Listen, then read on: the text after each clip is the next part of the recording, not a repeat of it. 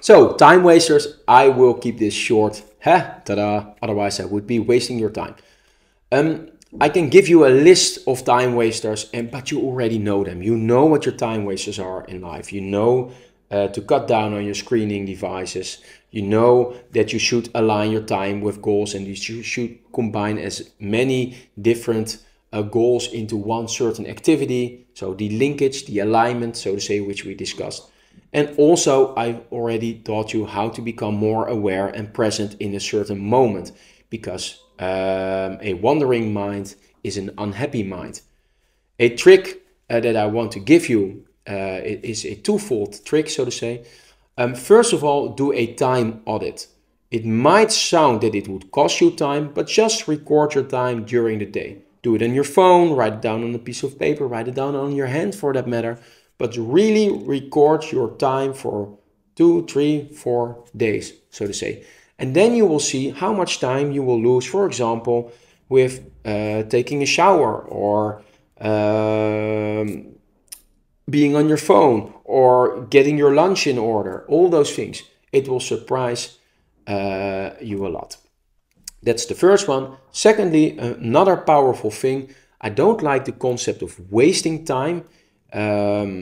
Because you have no idea when time is wasted. You don't oversee your entire ripple, so to say. So you might feel it's wasted, but on the other hand, in the grand scheme of everything, it might be very valuable, so to say. But what I wanted to say here is that time wasting, like when is time wasted? Ask yourself the following question. When you reflect on the past 5 years, what were the most valuable things for you that pop up in your mind? For me personally, this was very painful to conclude actually. I spent a lot of time building up a financial portfolio, which of course is very beneficial and buys me time and freedom and all these things. I also spend a lot of time in building these courses. So I built a blockchain course, we built Coils.world and all this environment. But to be honest, if I really look into my heart, I really feel the standard number one most noted thing on a deathbed, and that is that I should have spent more time with my kids. And I do spend a lot of time with my kids, but I am not fully aware. I wasn't always aware in that particular moment because I have all these dreams and ideas in my mind. And also, secondly, the quality of time was not appreciated. Like half of the time I was thinking, I must do this with the kids, or I must bring them to school.